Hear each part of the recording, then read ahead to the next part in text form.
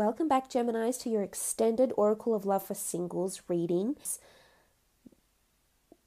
What this person's previous relationship was like, their past. So I'm going to lay out 5 cards and we're going to have a look into this person's past. I think it's a strong air sign, Capricorn, Taurus, Virgo.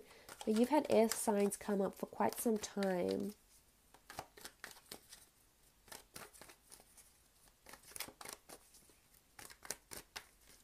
So their past, what was their past relationship like?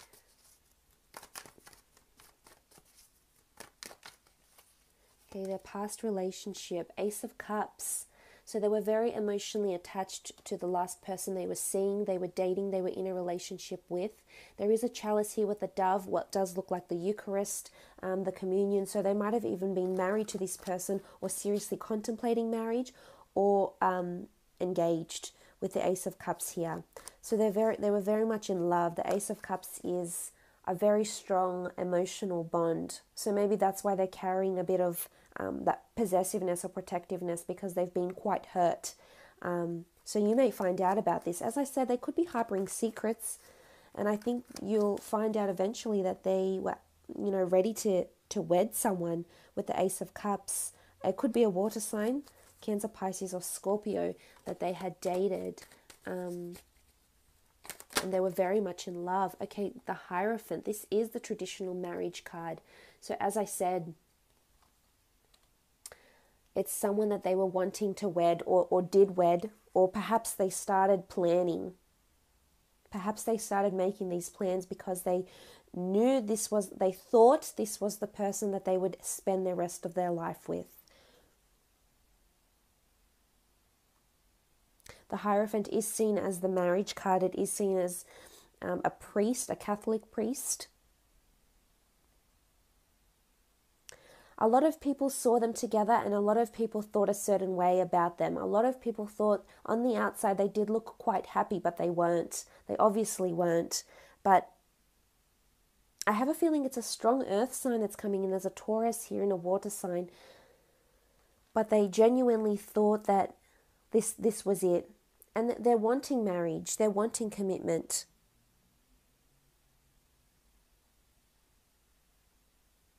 So with the Hierophant, he does have a lot of people, well, he, she, let's go by whichever energy you need to that's appropriate for this reading for you.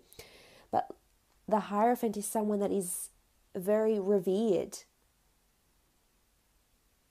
I think they still have a lot of respect for this person, despite it not having worked out and not having led to marriage. I think they still hold a lot of respect, and this says a lot about this person's character, actually. The fact that they still hold this person in high regard. The Hierophant can reflect someone that's in the public eye, someone that is viewed, someone that is watched. So there could be that this person still looks at their ex's social media, or you might find that they have logged in and searched for their ex on social media, or they see them quite often. So I'm not sure if they still live around the same area, in the same neighborhood, in the same town, work with each other, but they see them quite frequently though. Quite often is what I am getting here with the Hierophant.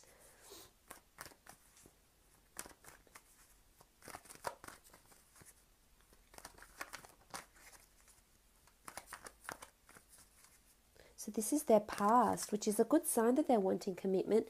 It may scare you away a little bit, actually, Gemini. Just a little bit. But, it's going to take them time. I feel like they need to... Okay, so the Four of Wands have come up. Okay, so again, strong marriage here. All these 3 cards represent very strong marriage cards. They might have been with someone who was married before or someone who is married now, but there's strong marriage around this person that's coming in for you. So they're definitely wanting marriage. I feel like they're quite social. They see their ex through social events, possibly. Again, we see the Four of Wands. It is a card of celebration. It could have been that this relationship was more for show than for anything else. Whether it was because their family put pressure on them and they had to look like they were taken, they had to look like they were leading up to marriage. They had to perhaps convince people of something with their past relationship with the Four of Wands here. It was quite an eventful relationship. There was a lot of adventure. This person they were dating was quite social with the Four of Wands. And they could have been a fire sign.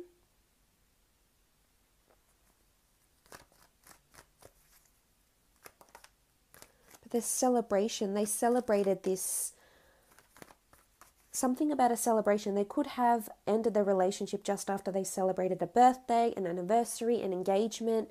And they might open up to you and tell you this as well once you get this relationship going. What else about their past relationship?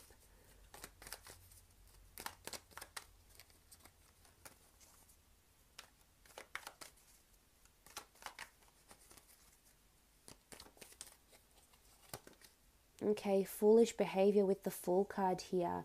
They did want a new beginning. They were on the edge of a breakthrough, but I think they were doomed. It wasn't going to work with the Fool card here. Strong Aries coming in with the Fool card and the Four of Wands. It can be new beginnings, but I almost feel like they took a chance on this person. Because with the Fool card here, I feel like they were blissfully unaware of what was ahead for them with this relationship, and they surrendered. So there was foolish behavior going on. They were made a fool. Something embarrassing happened around the relationship or the ending of the relationship that has made them feel somewhat foolish. But they've surrendered. It could have been a mutual breakup. Or maybe they finally submitted and said, I'm going to align myself spiritually and not put myself in that position because I deserve marriage and this is what I want, and it's fallen apart. They could have been cheated on as well, though. As I said, there is pain with the Fool card.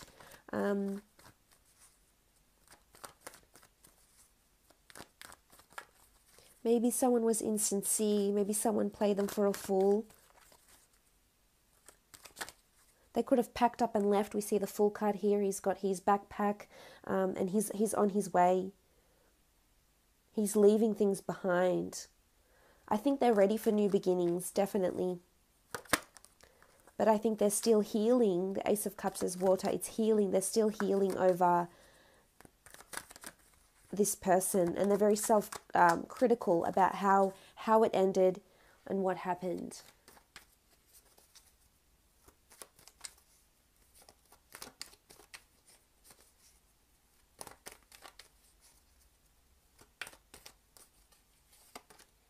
Okay, the Six of Wands.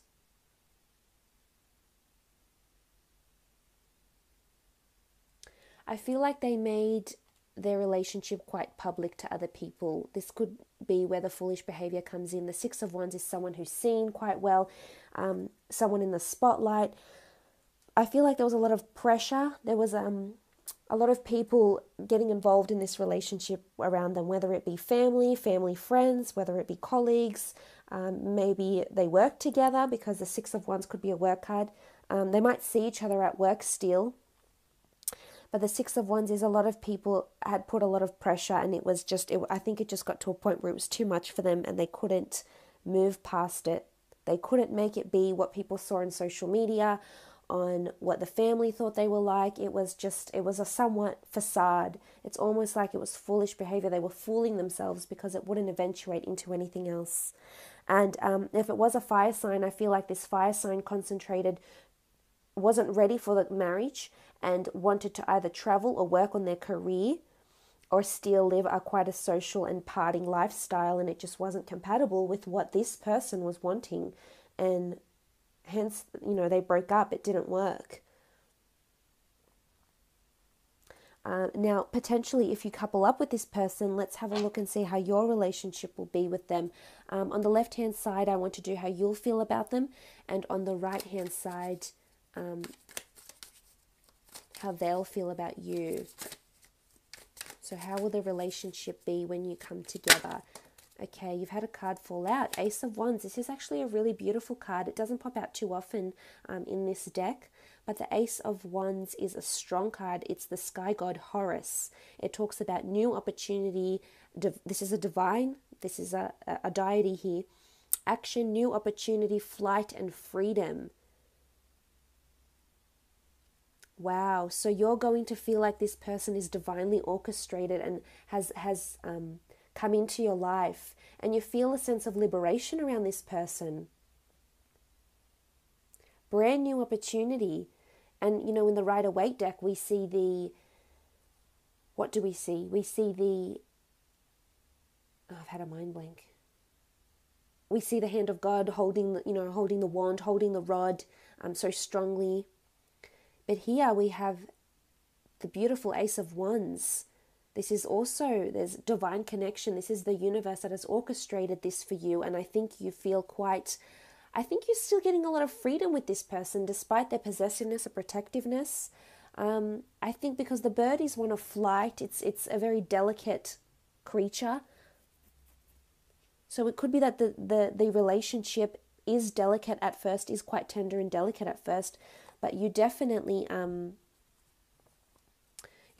see a sense of freedom, and you feel liberated to be with this person. You feel liberated in the relationship. You feel high, happy. This is really beautiful.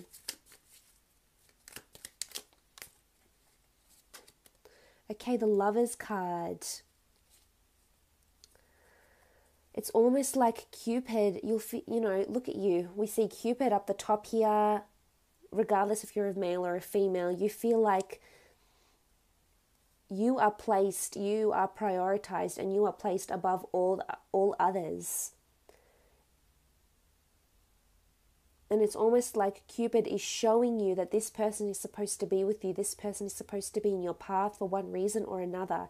You might have someone around you around this time when this person comes in, Gemini, because there's 3 people in these cards here. So there could potentially be this other person coming in, but you'll choose them, and you'll know in your heart, in your mind, in your higher self that you want to be with this person. The universe will be almost, they couldn't make it more obvious. They have this bow and arrow here, but there'll be signs.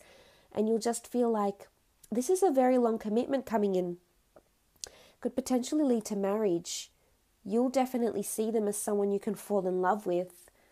Someone that you could spend potentially a long time with the Lovers card here.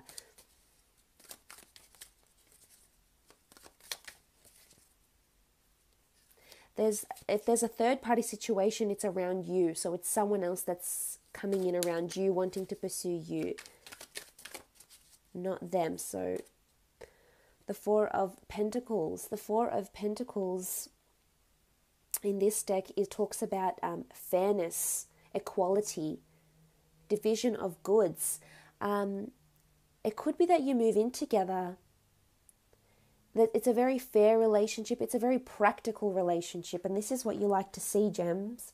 You like this practicality, and you like someone who is sensible and responsible, but at the same time, you do want someone who is similar to you, but you'll complement each other in a really, really good way here.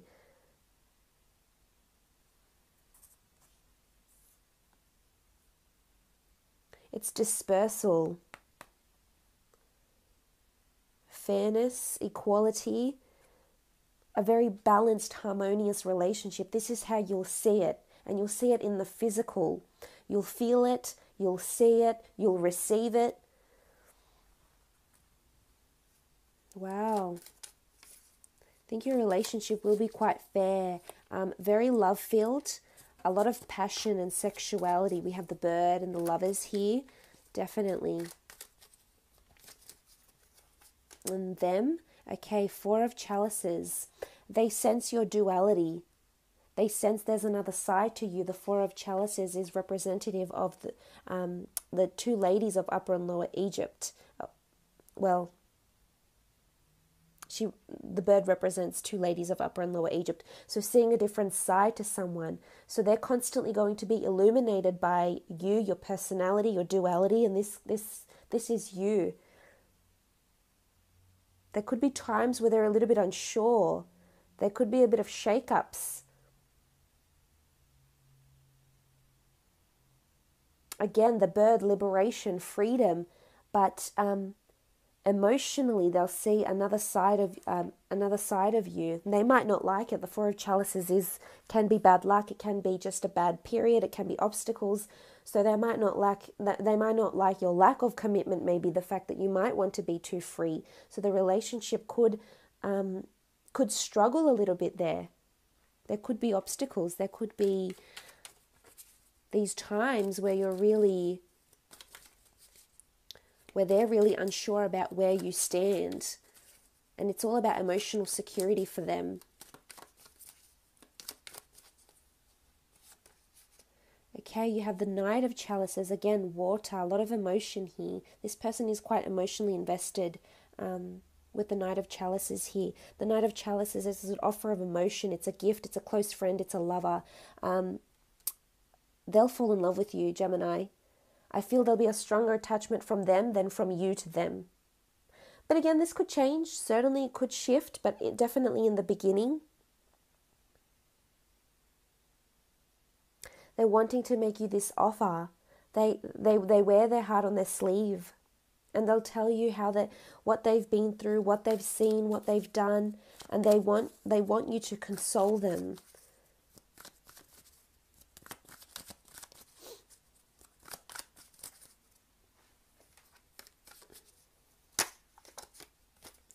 But they will provide you a lot of affection. I think they'll be honest with their emotions. They'll be quite open, and I think this you'll appreciate.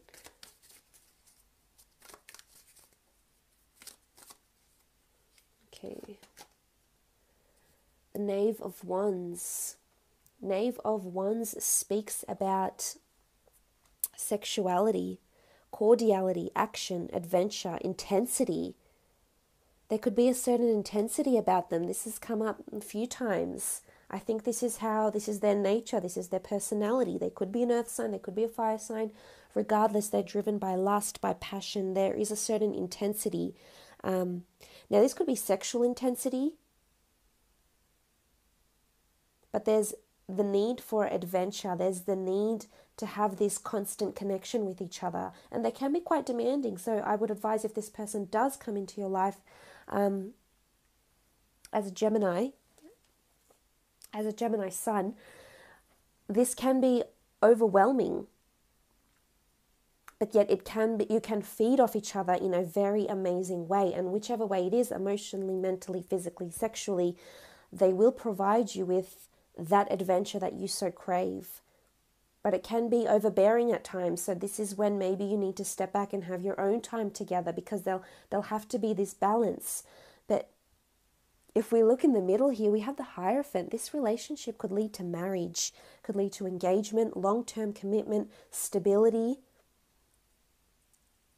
If this is what you have been waiting for, I love that it sort of opens it up, for the Hierophant here. Absolutely beautiful. So for those that were interested in a private Oracle of Love reading, please feel free to email me. Otherwise, thank you so much for tuning into your extended read.